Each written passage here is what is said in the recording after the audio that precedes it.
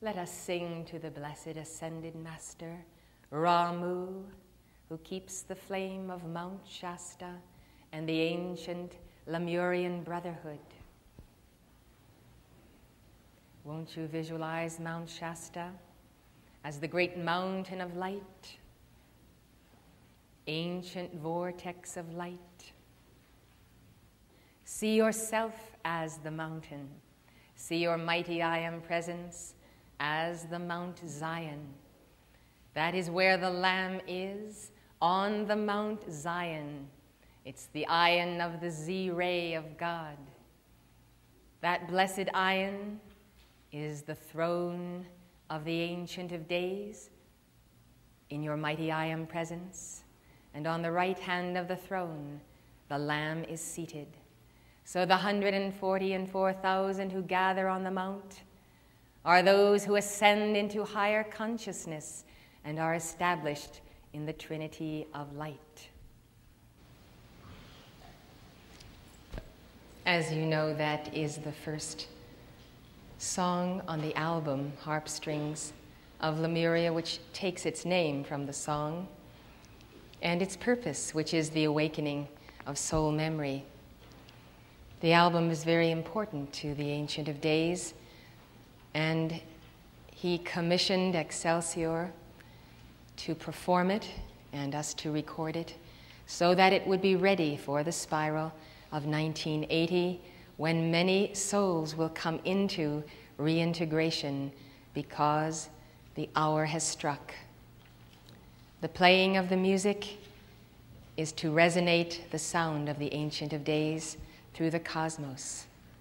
It is very important for your homes, your sanctuaries, and your automobiles that you unanimously, as one flaming light, elect to carry that music in your heart, to learn the words by heart, and to let the melody ripple through you and saturate the consciousness of earth, softening it, transmuting it, making fallow the ground of the consciousness, the conscious and subconscious mind of the children of the light for the descent of the word.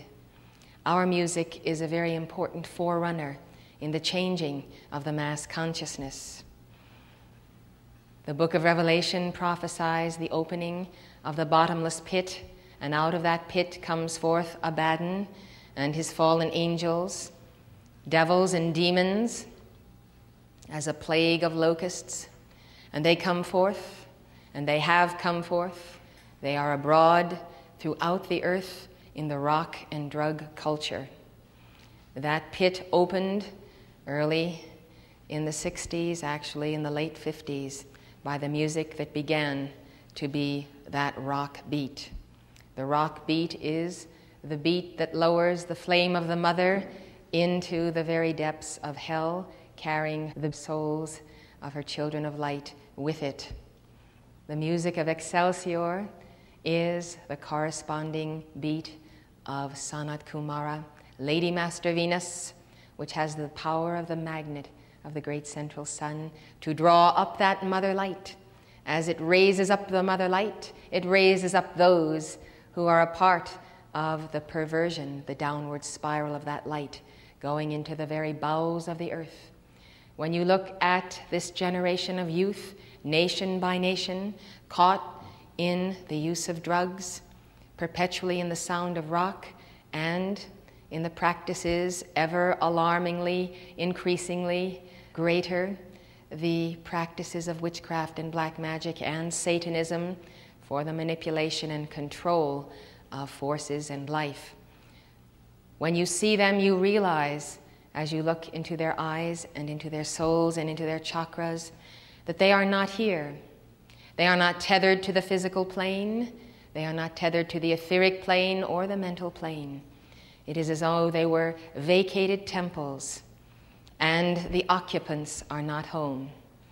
And you ask, is anyone there? You knock on the door, and there is no response, because they actually have descended into the lowest astral vibrations.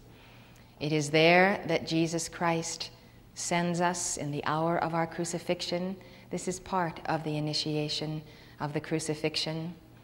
To give one's life, and in the period of being on that cross, which may be many incarnations, we are sent into the astral plane, into death and hell itself, to rescue God's children. From the hour when he gave up the ghost until Easter morning, Jesus descended into hell and preached to the rebellious spirits. His legions went with him to cut free the lost souls.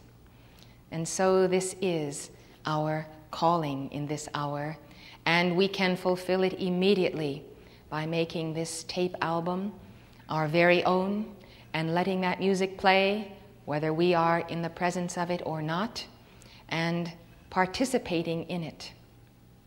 It's good to play it in the night hours. It's good to play it for children when they go to sleep so they can go into the inner temples and the octaves of light. You are ascending station, remember that. The power of your heart is the greatest power of the universe. Individuals who have elected to magnify the light of that heart have become a sun. Helios and Vesta began with the same potential you have, a mighty threefold flame, and now they sponsor this entire life wave by their golden pink glow ray. So you and your twin flame are destined to become that mighty orb of light. Begin now. Expand the capacity of your sun by allowing this excelsior music to flow through it, and the very pressure of its flow will expand the course and the channel, even as the river floods and goes over its boundaries, finally expanding those boundaries if it is to become permanently enlarged. And so by exercise of the word and the flow, we do expand. Music of Excelsior is the reversing of the tide of the rock beat. And believe me, it is music that has shaped the destiny of all civilizations. And God Almighty has called upon me and the band of musicians who will join me under Cyclopeia to release that music which will usher in the Aquarian Age, the seventh ray of Saint Germain. I am grateful to Excelsior and to all of you who are musicians, who are carrying that true music of God into the world. Be not dismayed at the universal sound of the fallen ones. They have no power. Their day is done. It is not real. Your affirmation of that word and that music is the all power of a universe. But you must believe in it. You must be in the Holy Spirit when you affirm it. You must know the Son of God is in you and that the Father is above you blessing you. And you know that the relentless tide of light will not be turned back. I want you to keep the vision of the greatness of God in you, that He is the doer, and that when you sing a song, it doesn't matter whether you can sing or not. Just sing the song and know God is singing through you. And millions of demons tremble, and at your command, they are bound by the hosts of the Lord. They are terrified by the walk of the tiniest child who sings the song of light. Be not dismayed. They try to catch you off guard and to work all kinds of little disturbances and aggravations. But they have no power. They cannot bear your gaze. They cannot bear the penetrating light of your eyes fixed on the being of God. Truly the earth is in the throes of the fear and trembling of the fallen ones. You are the ones who know the secret and the key to life. Use it and see how you will bless that life.